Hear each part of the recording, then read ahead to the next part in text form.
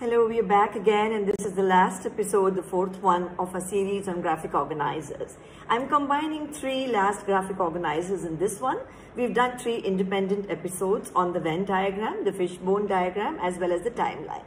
The other three are probably used more often by all of us as teachers, and therefore I thought I'll just do one example of each to conclude our series on graphic organizers. We've been talking about why graphic organizers, because the brain learns through images and pictures. We have also said that these are the 6 top graphic organizers that we would recommend from Shikshangan. And in today's episode, we are taking 3 that we haven't touched upon so far: the tree diagram, also known as the hierarchy chart or the classification chart, also the flow chart, which is also known as the process chart, as well as the mind map. So let's begin with the first example that we have of a tree chart. I've taken the dynasty of Bhosle because I'm sitting here in Maharashtra, and we're talking about Shahaji Raja Bhosle. It's a good idea to put pictures and dates and show the family tree. So a tree diagram, also known as a hierarchy chart, is basically useful for any kind of taxonomies. Though I have chosen something from history, you could do it very effectively for the animal kingdom, the vertebrates, invertebrates, probably in chemistry for acids, bases and salts, for geography in rocks and minerals, for literature about the kinds of poems and so on. It's limitless. It is a map which is showing a hierarchy or a taxonomy. So it continues this way, where you show the siblings, his wives, Soirabai, Saibai, and wherever possible you put in the pictures. What is the advantage? You see the whole picture pictorially along with dates, especially when it's history. It becomes easier to remember the dates along with the pictures. So these are not events we are talking about like we did on the timeline. This is not even a process. We are simply showing a taxonomy in a family tree, and you could do it for anything which has a family. That's why a flowchart is used. A tree diagram is used. So it continues, and you have all these doyens and all their life, and sometimes you can put in very rare pictures, which is very, very useful for learning. Here's one more, and this is civics, and it's the Indian government, and a lot of students may not know about the executive. Maybe a lot of adults may not know, and we think it's boring. But it's important to know that the executive has the union and the state, and therefore the parliament and the state legislature. And of course, it continues with people who are holding the executive. So you have the president, prime minister, vice president, so on, where the union is concerned, and the governor, chief minister, state council of ministers, where the state is concerned. Now, it's important to put this down pictorially, and wherever possible, also add the images. Of course, we have the judiciary, Supreme Court, High Court, and all the subordinate courts. You might be realizing that when we put it pictorially, the learning becomes so much easier. In continuation of the same flowchart, I am adding the parliament, which has today the Rajya Sabha and the Lok Sabha. And of course, it's nice to put in the pictures of our leaders today, Ramnathji Kovind and Narendraji Modi. Similarly, of course, the picture of the Chief Justice, and you tell me who it is. Yes, it's Ramana. So when we put in the pictures, it becomes easy for us to recall, remember, and learning becomes deeper and forever. That was the first graphic organizer for this episode. I'm moving on to what is known as a flow chart. A flow chart is usually showing the flow of a process. Therefore, it maps very beautifully to any skill that we are trying to teach.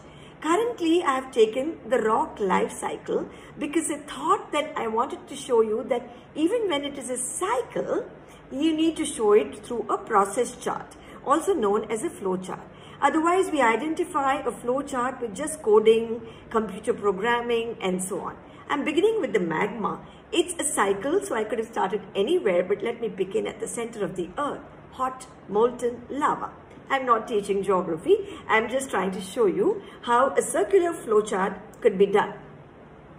So when it cools, it becomes igneous rock, and when it weathers and erodes, it becomes sediments. Okay? The interesting thing is, with cementation and compaction, it confirms itself as sedimentary rock. You remember everything from your childhood, okay? Even if you're not a geography teacher, we're trying to see how a flowchart works. Now, through heat and pressure, it converts into metamorphic rock and it melts and goes back as magma, which is why it is a cycle. So the water cycle, Jala Chakra, the butterfly life cycle, a plant life cycle of a seed, everything could be shown through a flow chart.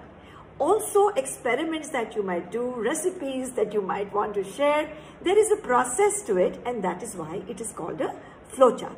I am showing you this, although a flow chart has a specific geometrical representation. Starts with an oval.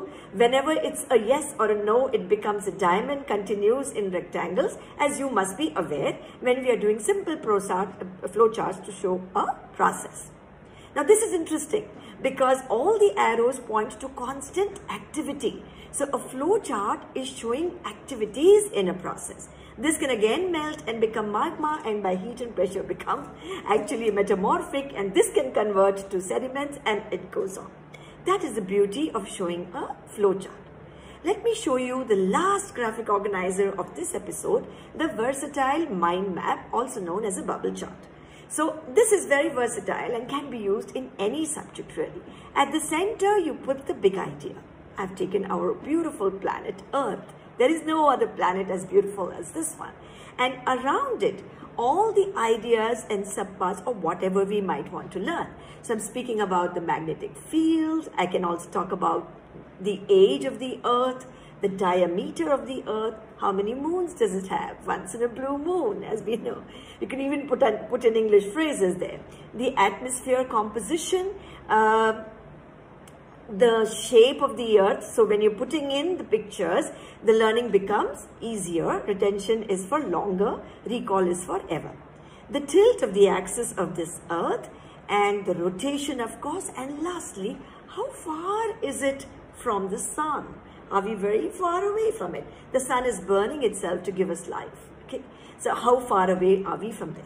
Now, any central idea which you want to put, if you want to put a poem, a poet and his work, an author, his work, an emperor, his kingdom, probably, what are acids, and around it, everything about acids. Mammals, everything around it about mammals. So it is versatile, lends itself to every subject.